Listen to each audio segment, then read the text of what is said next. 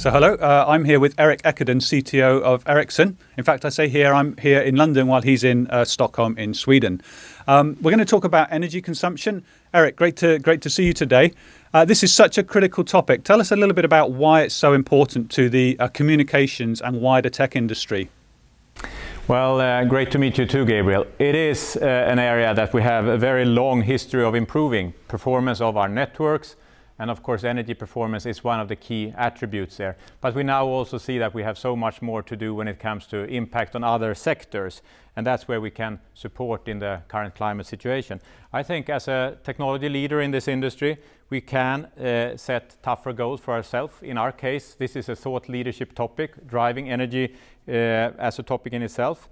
And we can innovate, define new advanced functionality, and of course, help the industry with technology that gets standardized and therefore we can roll it out across the world. But it also means that not only is it saving the cost, it's a new business opportunity. In fact, if you look at our sector, we have around 1.4% of the global carbon emissions. But the impact in using our digitalization technologies, including 4G and 5G, is as much as 15%. So that means that in sectors like transport, energy itself, of course, manufacturing, we can really reduce the energy consumption. And I think that's really one of the great news of using the digital infrastructure.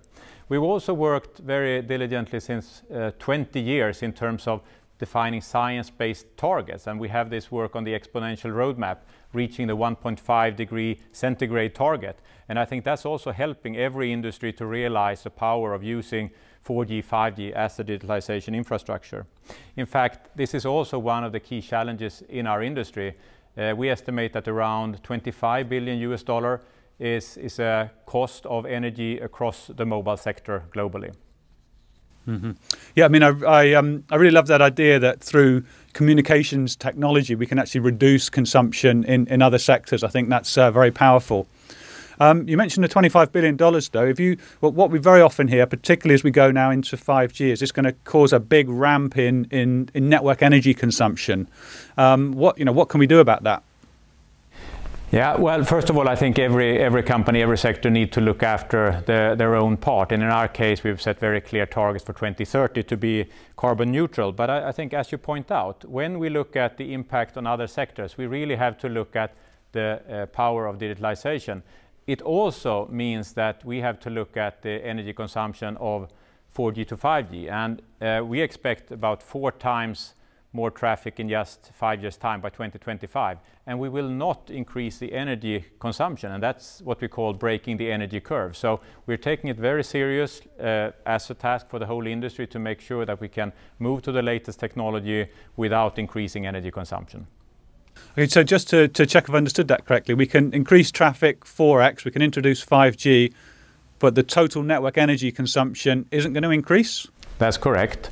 And it's also so that when you upgrade 4G to 5G with software in the Ericsson case, when you install new advanced technologies across the site, you have to be smart about making sure that you're not only deploying the latest technologies in the high density, high capacity areas. There is obvious. You need it to lower the energy consumption per gigabit delivered. But you also need to make the upgrade across the wide area coverage, because that's where you can reduce consumption significantly. You have lower usage, but the latest technology will really help you.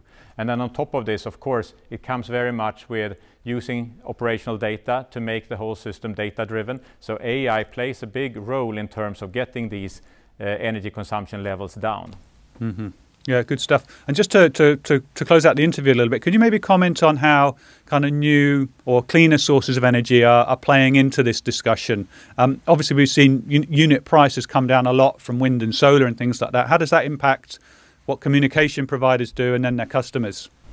So I think you're absolutely right. This is an opportunity for the industry to move away from diesel-powered generators supplying sites and base stations to solar primarily, and Ericsson is leading and driving that transformation.